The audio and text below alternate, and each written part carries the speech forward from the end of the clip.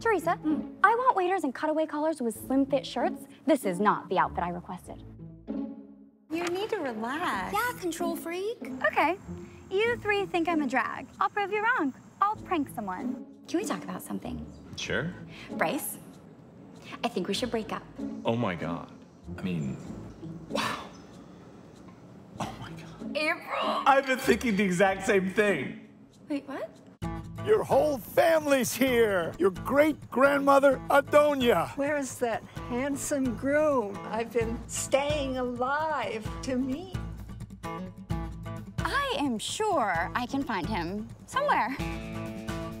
Miss Papadopoulos, I need Bryce's finalized guest list. I finished the adjustments for Bryce. Would he like to try on the tuxedo? Would Bryce like to add any songs? Miss Papadopoulos, I'm gonna need to witness both you and your fiancé signing the license. Do you still need that change?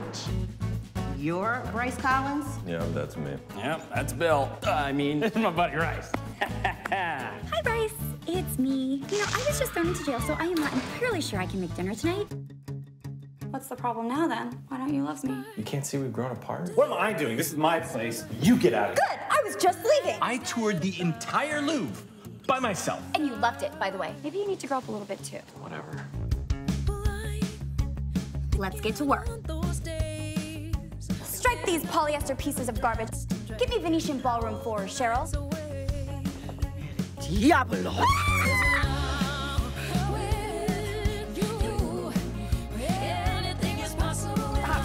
April Fools!